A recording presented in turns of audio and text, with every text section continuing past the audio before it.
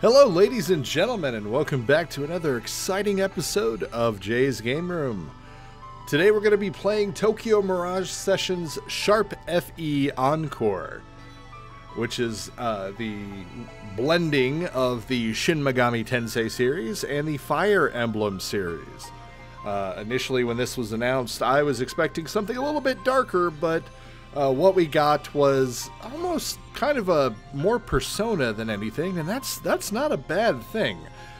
Played this on the Wii U and absolutely loved it. I think a lot of people overlooked this game when it first came out, but this game's just great. I absolutely love it. If you're a JRPG fan, you definitely owe it to yourself to try this game out and see what it's about. I'm very happy to see this game get another kind of lease at life here on the Nintendo Switch. It was released so late in the Wii U's life cycle, and of course the Wii U just wasn't quite the financial success that Nintendo wanted it to be. I love the Wii U. I still have my Wii U. I collect for the Wii U.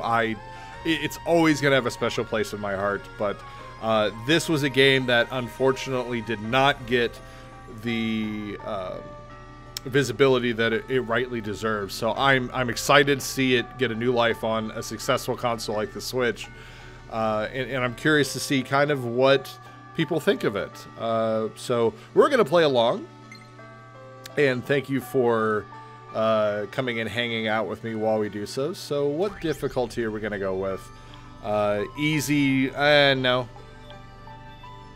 Hard. You know what? Let's go for a normal playthrough with this one. This is a fairly difficult game. If you make a mistake, it's going to be brutal. It will punish you for making that mistake. So, okay, Tsubasa's glasses. Next, choose a setting for Tsubasa's glasses. You can decide whether it's Tsubasa Orbe, one of the game's cast appearing in the story, should wear glasses as part of her casual outfits. This will, of course, not affect the story in any way.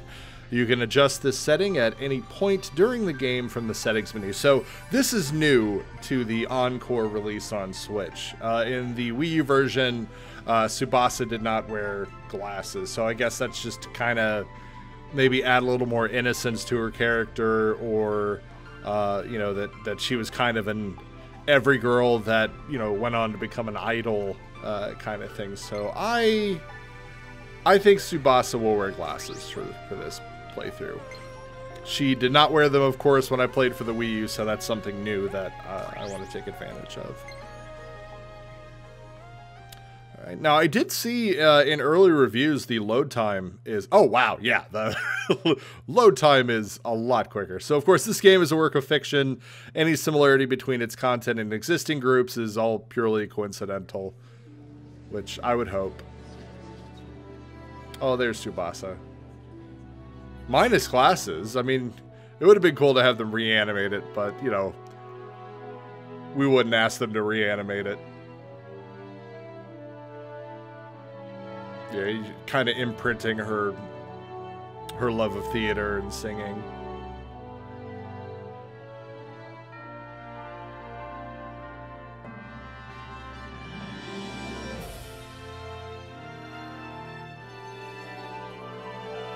I love the little orchestra hit there of the Fire Emblem theme, which I absolutely love. But yes, something went wrong, didn't it?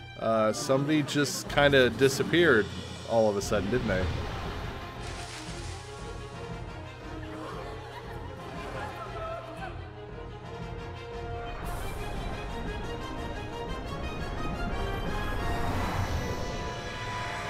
Not something that normally happens when you're at a theater performance.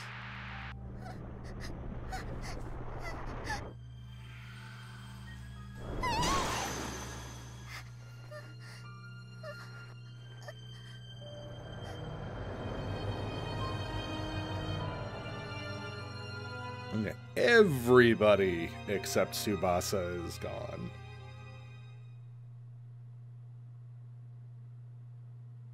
That's a good way to scar your childhood. people mysteriously vanishing in front of you. So, mass disappearance at opera, over 1,000 missing. Oh, Ayaha Orbe, I think I just read it. Went by really quickly, but I think that is her sister, if I remember correctly. It's been so long since I played this. And then, of course, we shift to the very bright colors.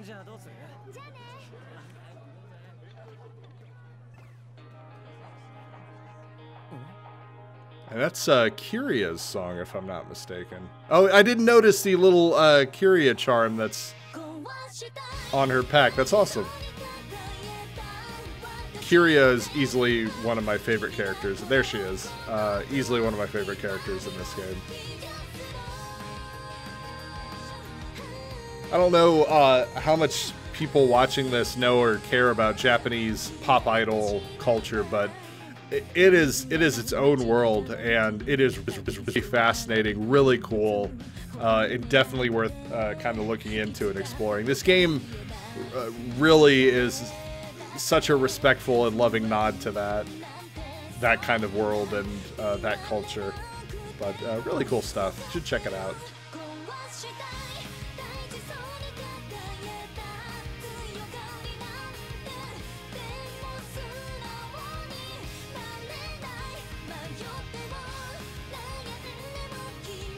Yeah, little nod there to Super Sentai shows too, which I love Super Sentai.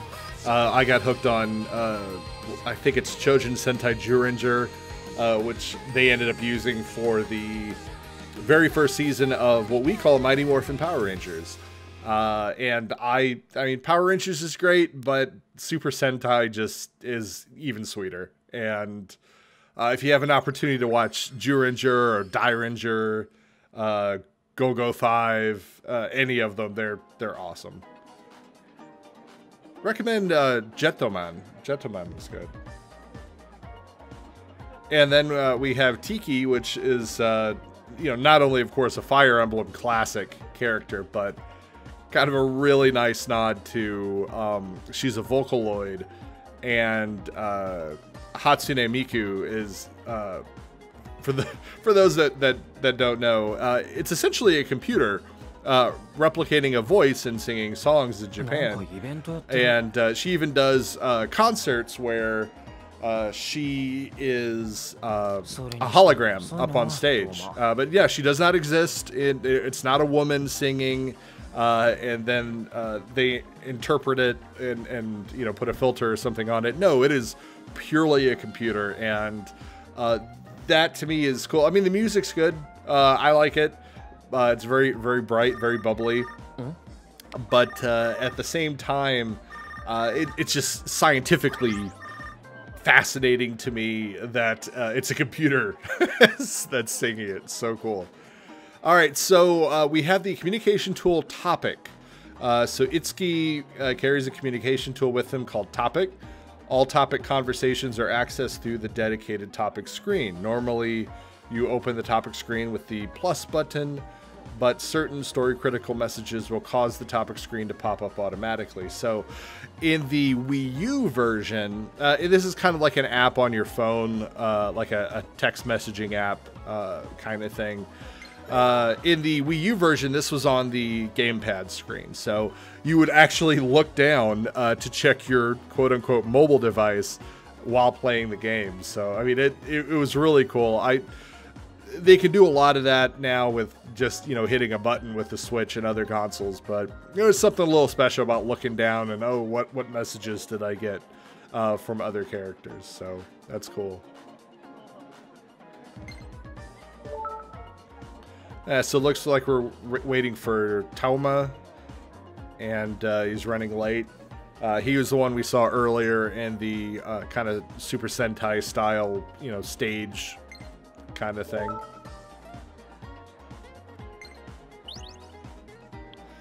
So we get to, pick what to comment. Now, I'm not a jerk and say, well, I'm going home. Now, yeah, dude, don't sweat it.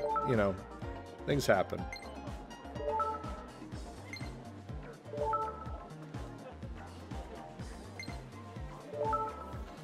And so what we can kind of take away is Itsuki and Tauma and Tsubasa are all friends in real life here.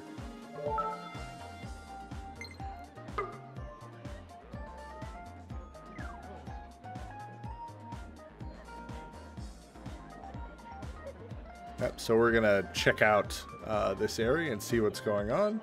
Oh, there's Tsubasa.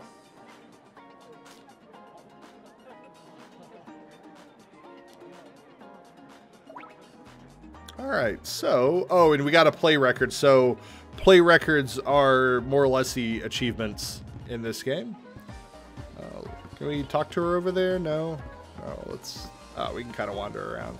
Like I said, it's been so long since I played this game.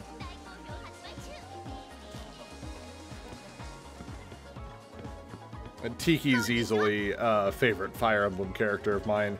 They released an amiibo for Tiki based off of her appearance in Fire Emblem Awakening, and they did a Chrom amiibo from that same line. Might even have been a 2-pack, but yeah, I had to get that. Typical rule, if it's a Fire Emblem amiibo or Metroid or Kid Icarus, or now Zelda. I have to have all the Zelda ones, and that's partially my wife's fault. You know, I gotta get that. I gotta get that. I think the last amiibo I got, my wife picked up Simon Belmont for me because I'm an old school Castlevania guy. So, friends auditioning. So it looks like this is the kind of an audition maybe for, you know, being a new pop idol. Let's see what Tsubasa has to say. Looks like she literally just ran here from school or something else. Oh yeah, the glasses are a good fit for her. I like that.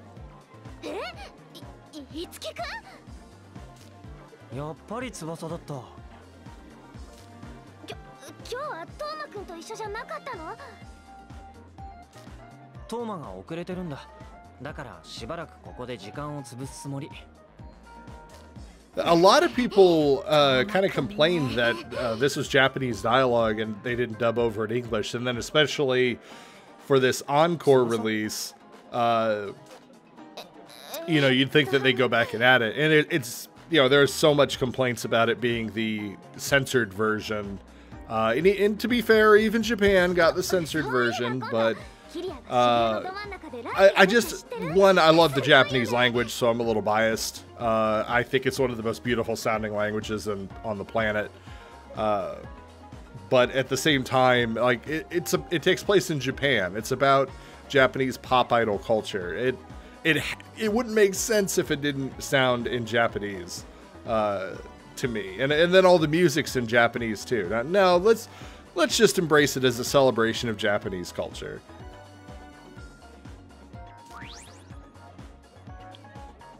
I could play ignorant and say I don't know who Kiria is, but since Kiria is easily my favorite character in this game, yeah, she's pretty awesome.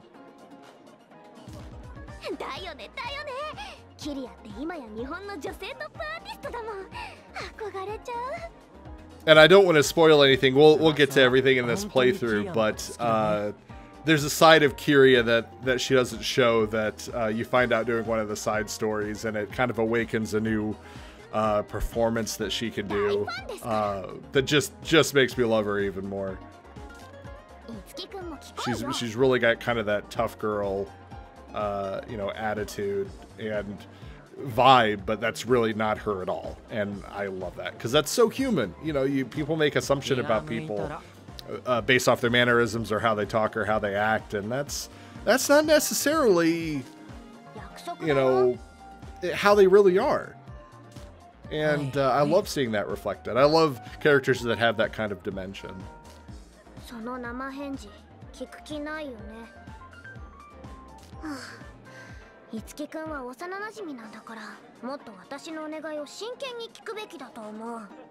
Yeah, the glasses were definitely a good addition for Tsubasa.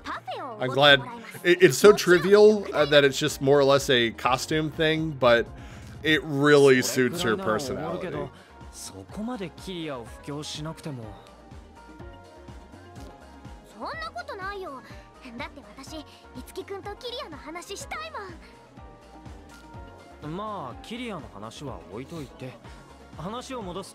翼って大玉で何か用事? If I remember correctly, the actual locations in Japan where this game takes place are pretty faithful, as I understand it. I have, unfortunately, not made it over to Japan yet. I'm hoping in the next year that I'm able to, but I think there's even the Hachiko statue that's at the station, the train station outside of when you reach Shibuya. So, one of Millennium Idol audition. And I should say, to those that don't know much about Japanese idol culture, I mean, you hear idol, and I think everyone thinks like American Idol. Very different. There's some similarities, but idol culture in Japan has a lot of rules. It has a lot of other things that they do and don't do. So there's some similarities, but some things that maybe, you know, an idol in America might get away with just would be very frowned upon in Japan. All right, so since we're waiting for Toma, we're gonna go ahead and check out this audition and see what's going on. So, oh, what's going on here? It's like something's following us.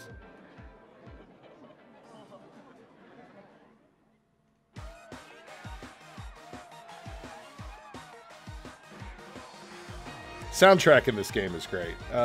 Again, I'm a J-pop guy anyway, so again, I'm probably biased, but I love the bright colors and the upbeat music.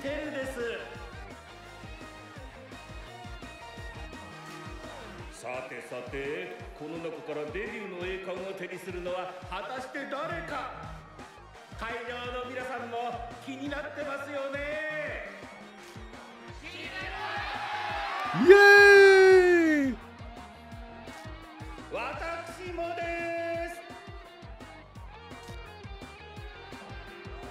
Seems the idol audition hosted by Gujin has begun.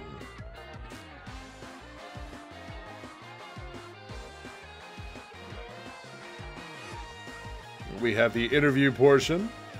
We have the fashion portion.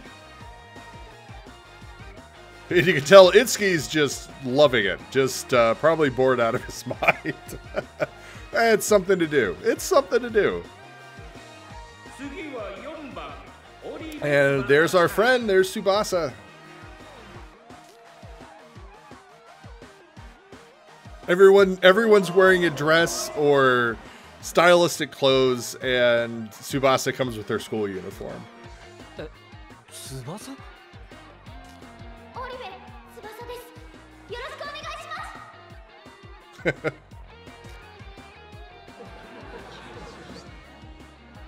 Again, glasses were a good pick to suit her personality.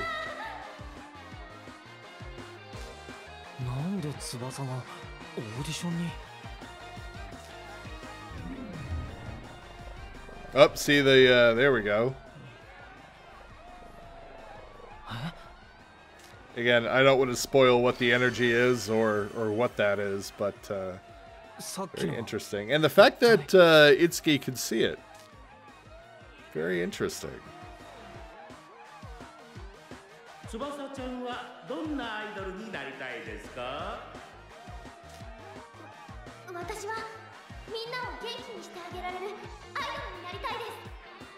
A very honorable approach.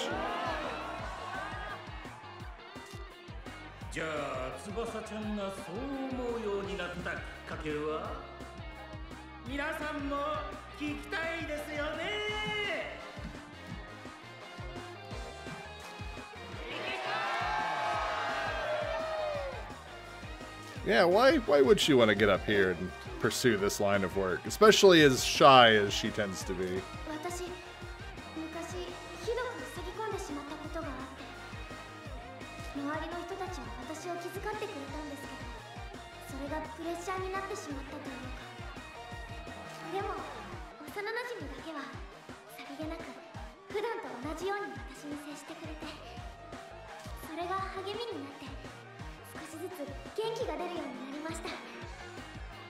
Aw, it's a good friend.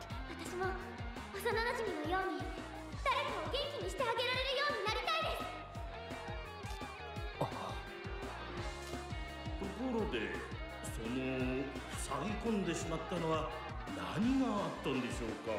Yeah, let's not put you on the spot, Tsubasa, but what made you so depressed? Let's just bring that up to the surface and reopen that old wound.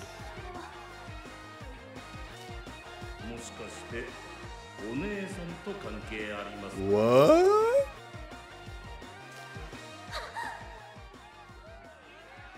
Normally I would say like, what an asshole, but there's something else going on here.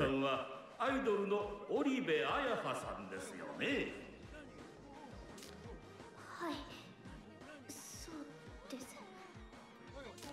言ってくれなきゃ。こんな大切な情報どうして黙ってるかな。で、明るくて歌が上手で、何よりとても優しい姉でした。でも翼ちゃんのお姉さんは5年前のいわゆるこけら落とし消失事件で消えてしまったんですよね。 Again, let's just twist the knife a little bit more in this poor girl. Jeez. なんか質問変じゃね? Yeah, see, thank you. Even the crowds are like, what's going on here, man? That's not cool. こけら落とし消失事件って昔役者とか観客が集団失踪したあれか？消えてしまった大好きな姉を思い悲しむ少女。なんという悲劇。私も涙なしでは語れません。しかしですよ。ここで問題です。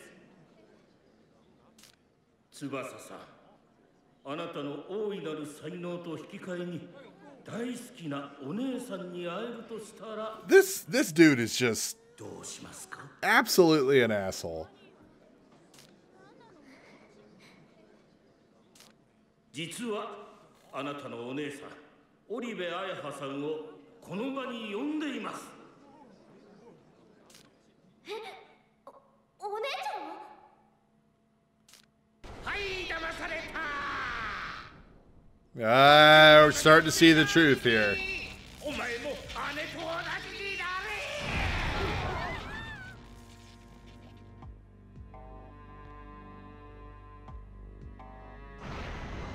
Probably not how everyone expected this to go, but...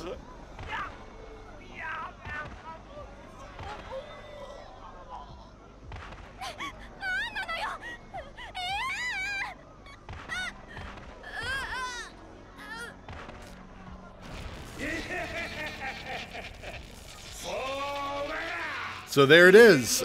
They are draining humans of their Performa, which they'll explain a little bit later exactly what Performa is, but it's something that actresses and actors and creative types give off, and these Mirages, they feed off of it. And the more talented you are, or your creative potential is, the more Performa you have, the stronger your Performa.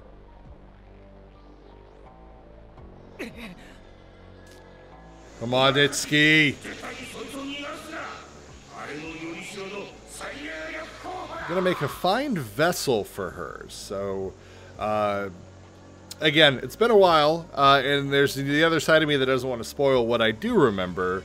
But I think Mirages possess people or something, or they merge with them or something like that.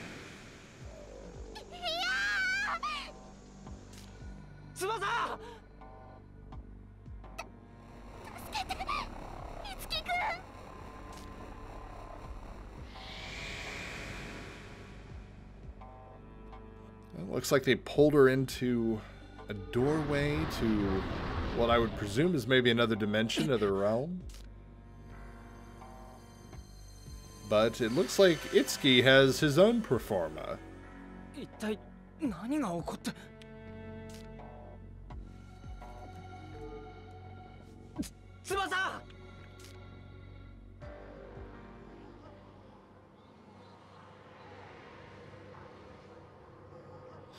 All right, so looks like everyone's been kind of knocked down and Performa leaking out. Reminds me of Sailor Moon. The demons, what were they called? Were they yokai? Were draining the life essence out of humans to basically feed Queen Metalia, and their other mission was to find the silver crystal. Kind of gives me that kind of vibe. So yeah, we don't know what's gonna happen, but we definitely are not gonna leave one of our best friends to suffer, and you know, whatever fate waits her. So main menu and saving, we're gonna press Y to open the main menu. When we want to save our progress, we'll select system and save the game. Make sure to save your progress often. Hear me say, as someone who has played this game before, heed that warning. Save often. This is a game that requires a lot more thinking, and as I've said, you make the wrong mistake and the enemy starts getting into multiple session attacks against you, you will wipe. And that can be frustrating, but, you know, endure, you know, push through. So before we go into this other world, we're going to go ahead and open that menu up.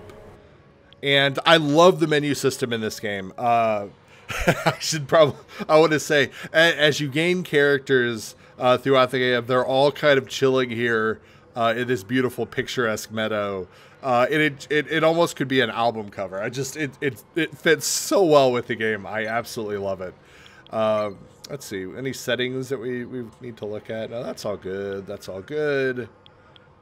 Tsubasa's glasses. Yep. Okay, so we're good with that. So let's go ahead and save the game. There we go. Man, it's so much quicker than on the Wii U version. It just makes it so much snappier. I love it. All right, so that's a good stopping place for the first episode of this playthrough. We will continue going forward, hopefully rescue Tsubasa, try to do something. I don't know what we're going to do with all these otherworldly creatures, but we're going to try something. Thank you for hanging out with me today in the game room, and we will see you next time.